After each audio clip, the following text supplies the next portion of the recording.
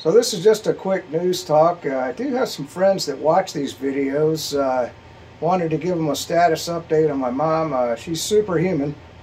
I don't even know what's going on. I got here, she was comatose.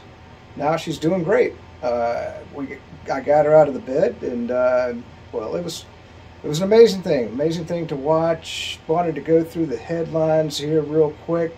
You know, the Canadian truckers, they're continuing to fight that freaking dictator Justin Trudeau. We'll see where that goes. We got to pray for them and do the best we can for them. There's a lot of other stuff going on in the news. Well, they've given a defiant message to Trudeau. That's a good thing. Of course, we know about the Russian hoax. Boy, wasn't it great how the media played that out for 3 years, and now we know that Hillary Clinton was actually the instigator of all of that. So, you know, who knows where that's going to go. Maybe Durham's going to prosecute some people. We'll see what happens. You know, everybody realizes now that Florida was right. I haven't, you know, let's just take me for example. I haven't worn a mask in 2 years. It was only when I came to Virginia to help my mother, I don't know, 6 months ago, and I didn't have a mask in the car. And so when I got here, I couldn't get in any buildings because everybody required a mask, because this was a Democrat state. Now that Youngkin's in charge, luckily we turned this state Republican. Oh, by the way, San Francisco, three Republicans got elected there. I think that's a good thing. So that maybe will, in a deep, you know, Democrat district, you know, maybe the Democrats are waking up. But, you know, if they're not, these totalitarian, idiot Democrat, socialist, Marxist, communists, move the hell out of the Republican states. You know, I used to say move the hell out of Florida, because that's all that I really cared about.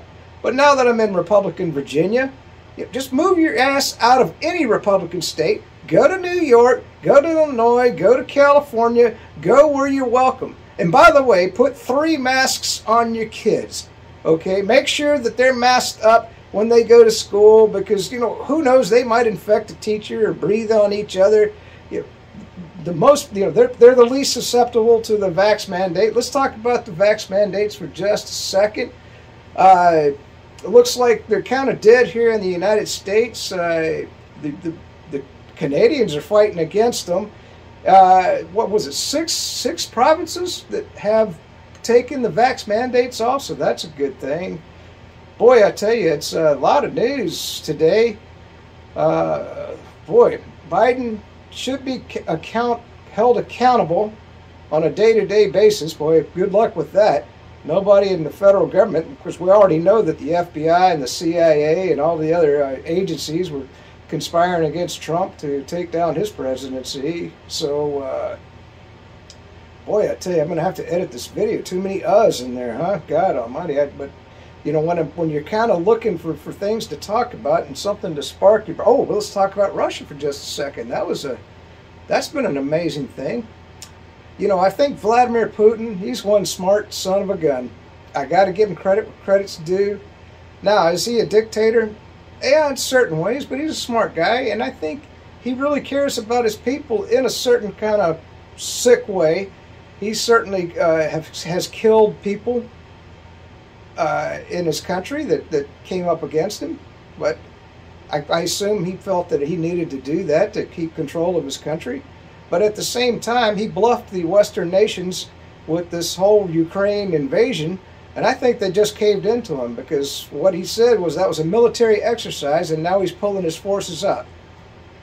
You tell me, why would he be pulling his forces out unless the Western neocons, the totalitarian dictators that were trying to take over the Western world, capitulated to him in some way? All he really wanted, basically, was just to make sure Ukraine didn't become a NATO ally to the Western world. And of course, Biden, you know, he gets a lot of kickbacks from Ukraine, and his son Hunter's been in there with the oligarchs. I mean, Ukraine is a corrupt country by and large. In fact, Russia is, in my opinion, a lot better than Ukraine.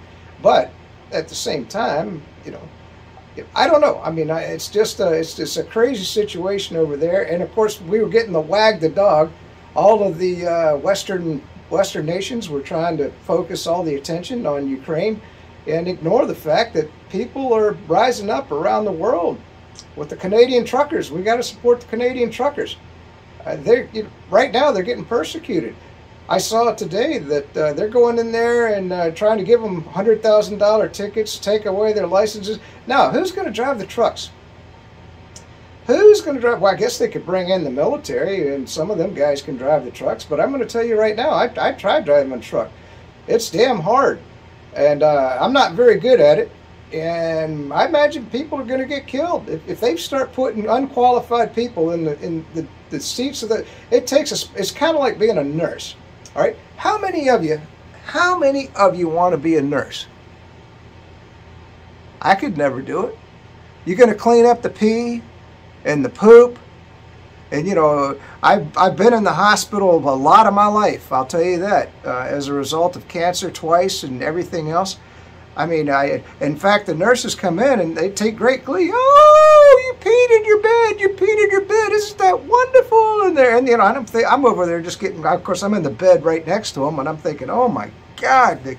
I knew the guy hadn't gone to the bathroom for 20 hours or something, But I didn't know he was peeing all over his bed.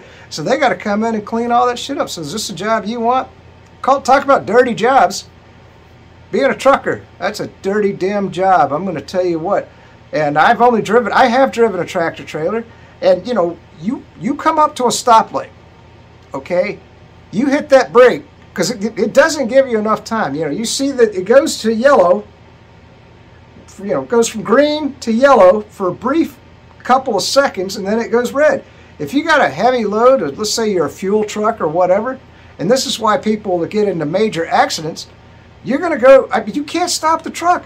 I don't care how hard you hit the, you're going to lock the brakes up? You can't do it. You're going to go right through that stoplight. And I would be a nervous, I was a nervous wreck when I got to the other side of my load, So if I'm driving a load from across the state, and luckily I never had to travel, like across country or anything. I was just going across the state.